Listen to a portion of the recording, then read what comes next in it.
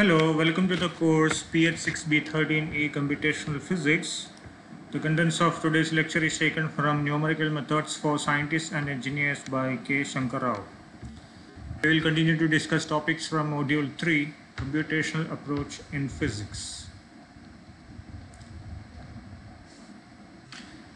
Many of the important forces in physics are inverse square forces, meaning they follow an inverse square law where the force is proportional to 1 over r square.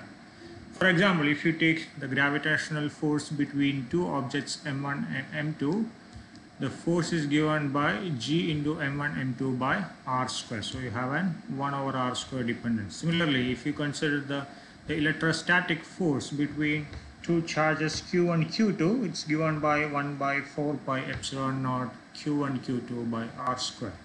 Same way, if you consider the magnetostatic force of a current carrying element, that also has a 1 over r square dependence. So these kind of forces are known as inverse square forces.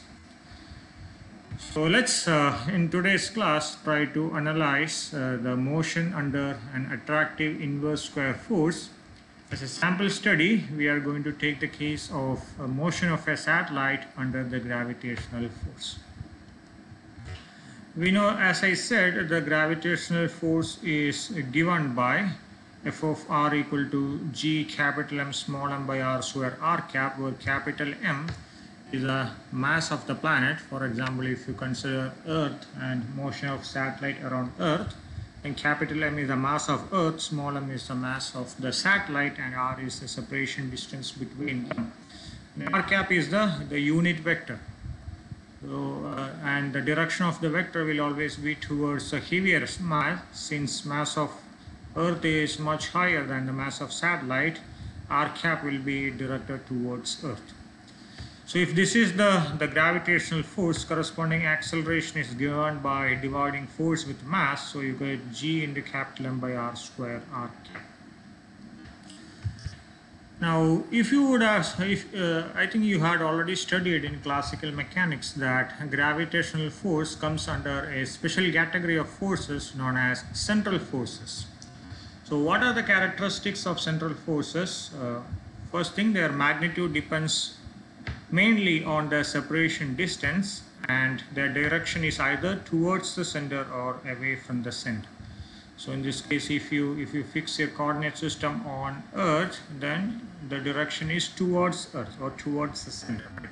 So forces are known as central forces, and in the case of motion in a central force field, by default angular momentum is conserved. As a consequence, motion is confined to a single plane. Now, for ease of analysis, let's assume that the motion of the satellite around Earth is confined to the xy plane. So the axis of rotation is the z-axis. So since you have a two-dimensional motion, acceleration, velocity, position, etc. can be split into two components, x component and y component. This is similar to the 2D motion which we have discussed in the previous classes. Okay. Now, along the x direction, what are the acceleration, velocity, and position? So we know the general equation for acceleration. So in the x direction, acceleration is given by gm by r square multiplied by, you have an r cap vector. This is a unit vector. So usually, how do you get the unit vector? You divide a vector with the corresponding magnitude. That's how you get the unit vector. So since you are talking only about the x-axis, you need to take only the x component, divide it with the magnitude of the vector, which is r. Then you get the unit vector. So ax is given by gm by r square into x by r, or gm x by r cube. But if you look at the orbit of the satellite, it's more like a circle, a slightly deformed circle. In any case, you know the general equation for a circle, x square plus y square equal to r square. So instead of r cube, you can write x square plus y square to the power 3 by 2. So this is the acceleration. Once you get acceleration, you can calculate velocity and position using the Euler's formula. So Vxi plus 1 is given by Vxi plus h into Axi, which is the step size, and xi plus 1 equal to xi plus h into vx.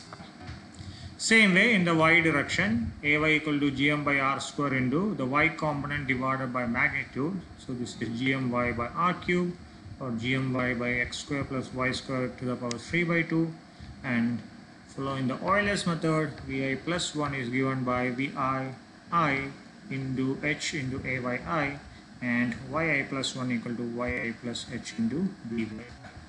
So you divide your entire range into small subintervals, and in each interval you calculate the parameters using the values from the previous subinterval. And one thing you have to note is that when you choose the x and y coordinates, always make sure that x square plus y square is greater than capital R square, where R is the radius of Earth.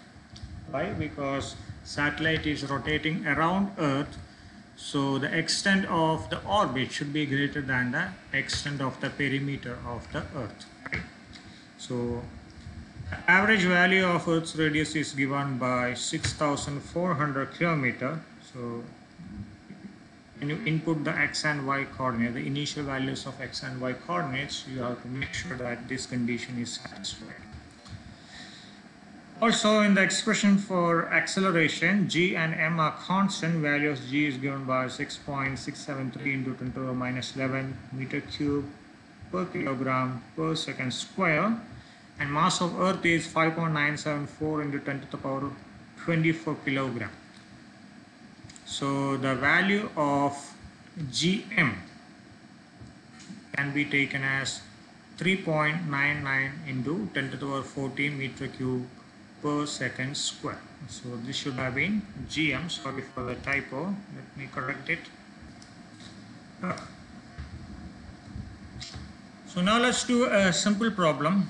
A satellite is dropped with an initial velocity x velocity of 7.97 into 10 to the power 3 meter per second, and y velocity of 6.972 into 10 to the power 3 meter per second in Earth's orbit at coordinates 6 into 10 to the power 6 meter, 8 into 10 to the power 6 meters with respect to the Earth. Trace out the position at every minute for the next 3 minutes. So the total time interval is 3 minutes, which in SI unit is 180 seconds, and time step is 1 minute or 60 seconds. Initial x coordinate is 6 into 10 to the power 6 meters. Initial y coordinate is 8 into 10 to the power 6 meters. Initial x velocity Vx is 7.97 into 10 to the power 3 meter per second. Initial Vy is 6.972 into 10 to the power 3. And we know what are the equations for Ax, Vx and x. Similarly, Ay, Vy and y. So first thing, at time t equal to 0. So basically all the parameters have the initial values. So value of x is directly given, value of y is directly given, Vx is given, Vy is given. We need to calculate Ax and Ay. Okay, so we know the expression for Ax. So this is the value of gm, and x is this much divided by x square plus y square divided by 3 by 2. So you get 3.394. Similarly, when you substitute the values, you get Ay equal to 3.192 meter per second square. So these are the initial values for the first subinterval. Next, at time t equal to 0. So Ax is given by gm into x divided by x square plus y square to the power 3 by 2. Remember, always you have to take values from the previous interval. So x and y have the same value as at time t equal to 0. So when you substitute, you get the same values for Ax, Ay. So x and Ay doesn't change. Then Vx equal to Vx0 plus step size into Ax0. So you get 8.114 into 10 to the power 3 meter per second, and Vy equal to Vy0, which is 6.97 into 10 to the power 3 plus step size into Ay0, which is 3.192. So you get 7.162 into 10 to the power 3. Similarly, value of x equal to x0, which is 6.10 to the power 6, plus step size into vx0 or vx in the previous subinterval, which is 7.9 into 10 to the power 3. So there is a small mistake in the book. So instead of taking value from the previous interval, in the book value from the same interval is considered. So that's not correct. So according to the methodology, you have to always take parameters from the previous interval. So this is 7.97 into 10 to the power 3. So you get 6.478 into 10 to the power 6 meters. Similarly, y equal to y of 0, which is 8 into 10 to the power 6 plus step size into value of Vy in the previous subinterval, which is 6.97 into 10 to the power 3. So here also in the book, instead of taking Vy from the previous interval, the value in the same interval is considered. So you have to make that change. So you get 8.418 into 10 to the power 6 meters. So that's for time equal to t equal to 60. Then you have to calculate all the parameters for the next two subintervals, time t equal to 120 seconds and t equal to 180 seconds. You can do these two as a homework. Okay. So if you look at the values here, you can see that from time t equal to 0 to time t equal to 60, or in one subinterval of 1 minute duration, you can see that the values of the coordinates, velocity, acceleration, everything remain the same. But in reality, at each second or at each subsecond, the coordinates will be changing, right? So if you decrease your step size, or if you increase the number of iteration, then you are going to get a much better approximated solution, or a solution which is much more closer to the exact solution. So when you do it manually using paper and pen, you can choose bigger step sizes, but when you are performing this kind of a computation using Python programming, then you can choose a very small step size so that you can improve the accuracy of your results.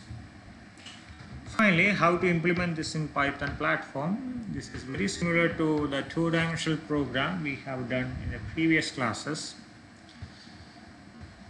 So first, since you are going to use some mathematical functions, so let's import all the functions from the math module. Then the initial values of the x and y velocities you can input together using the split function.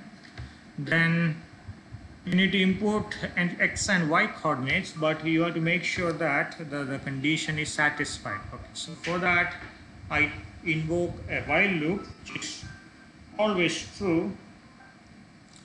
So while 1 is something which is always true. Okay. Then you input x and y using the split function.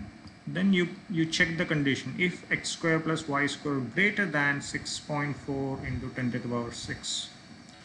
If it is true, then you break from this infinite loop.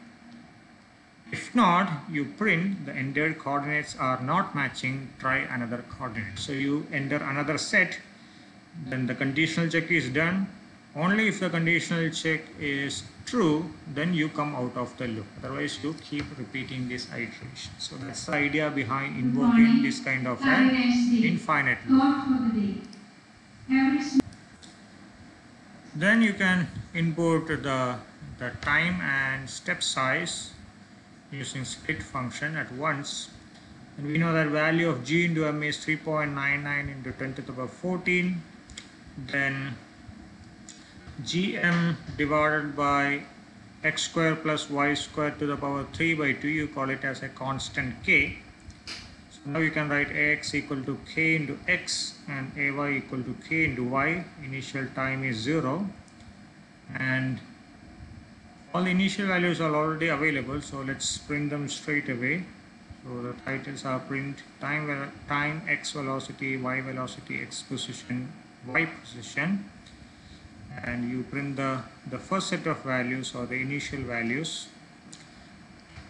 So you are done with the first subinterval. Now you need to move to the second subinterval. For that you increment time by step size. Now, to perform the computation in an iteration, you invoke a while loop with the condition t less than equal to tf. And inside the while loop, first you calculate k, then the accelerations are calculated, ax equal to k into x, ay equal to k into y.